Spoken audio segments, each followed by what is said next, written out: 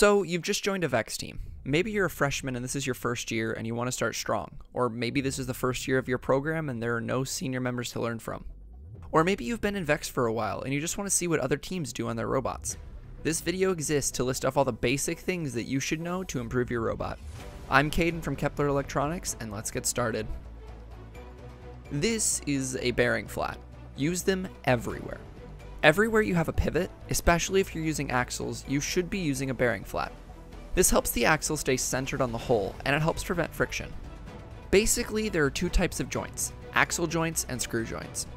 Axle joints are great for things like wheels, and are a necessity in certain applications due to their energy transfer ability, and their much longer length compared to screws.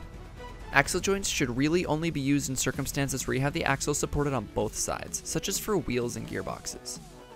Screw joints are great for pivots. They have a lot less slop and play than axle joints, but due to their short size, as Vex only allows screws shorter than 2 inches, they can't be used in every situation. The basic procedure for a pivot is this. You'll want to have bearing flats on both sides of the joint. Never just use holes in the metal for a pivot. This adds to the overall thickness of the joint, but from my experience, this works much better. Vex sells 3 varieties of spacers. These thin black spacers and the thicker nylon spacers. These nylon spacers come in 2 varieties, the thick white spacers and the thin gray spacers. When you have to run a screw through a spacer, you never want to use the thin black spacers because they can compress and throw off your entire spacing. The nylon spacers will not compress this way, so use these whenever you need to screw through a spacer. Let's talk wheels. There are 2 main varieties of wheel, your more traditional traction wheels and the more exotic Omni wheels. Omni wheels are very cool because they have these rollers on the edge of the wheel. These allow the wheel to roll parallel to its axis of rotation. As with nearly everything, each wheel has its pros and cons, but in most circumstances the Omni wheel wins.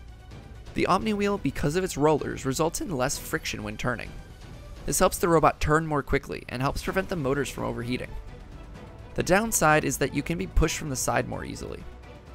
The traction wheels don't turn as easily, but they do prevent you from being pushed from the side. Most of the time, you will be building your robot using C-channel. C-channel comes in 2 main varieties, steel and aluminum. Steel C-channel is a more shiny bluish color and is much heavier than aluminum, which is a duller gray color.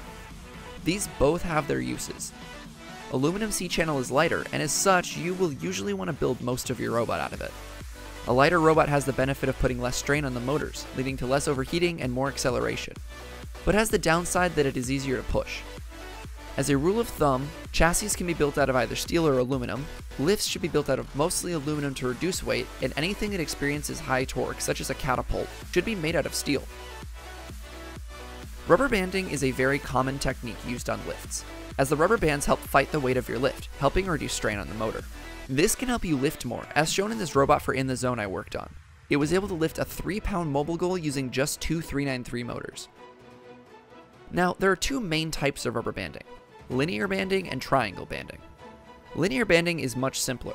It involves simply finding 2 points on your lift that start off far apart and get closer as the lift is raised. Triangle banding is more complicated, but if done correctly, can result in much more uniform tension as the lift expands.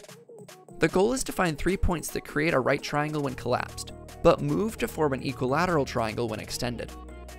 In terms of number of bands, there is no set number. It just depends on your lift and how heavy it is. You basically want to have enough rubber bands so that the lift starts to move on its own, and remove a few so that the lift can collapse all the way. In current Vex competition, the V5 system is allowed 8 motors. With these 8 motors, you need to budget all of your subsystems so you don't exceed the limit. Your drive setup must be more than 2 motors, at least 1 for each side, but I really like to have 4 motors to be able to push other robots more easily. Lifts can be done with 2 motors, but these have to be geared down for torque, which means they can be pretty slow. The remaining 2 motors go to manipulating game elements, such as rollers for intaking, a claw for picking up cubes, or an arm for descoring caps. Keep in mind this is just a guideline. Of course, not every robot's going to follow this, such as the wallbot we built earlier. Thank you very much for making it this far. I hope you enjoyed this collection of tips, and I'll be sure to see you guys next time. Be sure to check out some of my other videos, such as Blastwave, my 1-pound combat robot. Thank you very much for watching, and keep designing.